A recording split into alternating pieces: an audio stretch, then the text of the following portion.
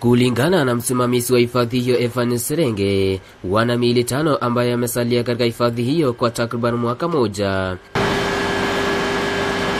Mwili wa afisa wa KPR kutoka eneo la Mokil Marakwet Mashariki aliyepigwa risasi imesalia kwa takriban mwaka moja, huku mwingine kutoka nchi jirani ya Uganda imesalia kwa mwaka moja unusu. Kuna mtu amekaa hapa since mwaka moja na kitu. Tumempreserve. Tena kuna mwingine amemaliza tena mwaka. Tuko na mili zote za ziko hapo. Imekuwa chini ni KPR na amekaa hapa karibu miezi 2 na kitu. Kuna wawili wamekaa hapa mwaka moja. Kuna mwingine amekaa zaidi ya miezi 8.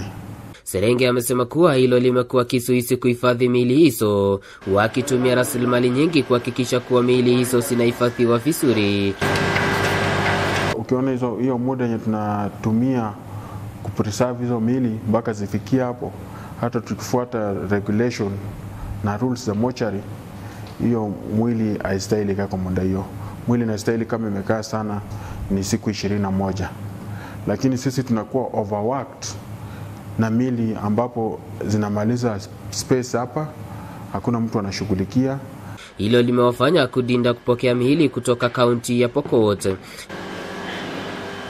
Polisi wa Kapsowar wamekuwa wakituletea mili za Pokot hapa, lakini ilifika mahali mimi kama in charge nikaamua hatutakuwa tukichukua mwili yeyote ya Pokot, watafute mahali pa kupeleka. Sasa nowadays wanapeleka mili za Pokot referral, kwa sababu referral wako na container ile ya kudump unclaimed bodies. Lakini sisi hapa hatuna container. Sisi tunaweka mwili special wing, the way tunaweka hivi, na hatuwezi angalia huyu ni unclaimed body au ni nini. Hata hivyo wamepeana ilani ya kusika miili hizo mwaka uliopita, ila changamoto ni kuwa kuna makaburi katika kaunti ya Elgeyo Marakwet. Wakasi kulingana na Serenge, wanaofia makaburi ikiwalazimu kusafirisha miili hizo katika makaburi ya Kiblombe kaunti ya Uasin Gishu. Cemetery itakuwa manufaa kwetu wananchi wa Elgeyo Marakwet, na itakuwa manufaa pia ya kucollect revenue kwa wenyeji wa Elgeyo Marakwet, kwa sababu cemetery Eldoret inaenda inalipwa. Pia sisi wakati tunapeleka these unclaimed bodies hatuendi kuzika hivyo, tunanunua izikwe. Kando na kazi nzuri wanaotekeleza, wahudumu katika hifadhi hiyo wanakodolewa macho na magonjwa. Serenge amesema kuwa amechukua hatua ya kuwahusisha walinzi na wanaofanya usafi katika hifadhi hiyo, angalau kuona kuwa kazi inaendeshwa bila wasiwasi wowote. Niko na vijana casual worker hapa, wenye tunafanya nao kwa hii facility hapa.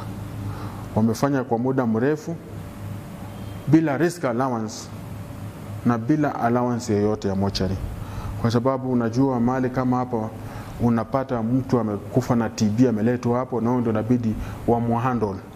Unapata mtu amekuwa na kansa ile mbaya zaidi, inabidi hao wamuhandle.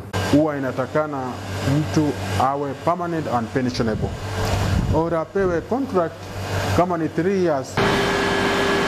Hifadhi ya miili katika hospitali ya rufaa ya ITEN ina msongamano kutokana na miili ya watu ambao hawajatambulika.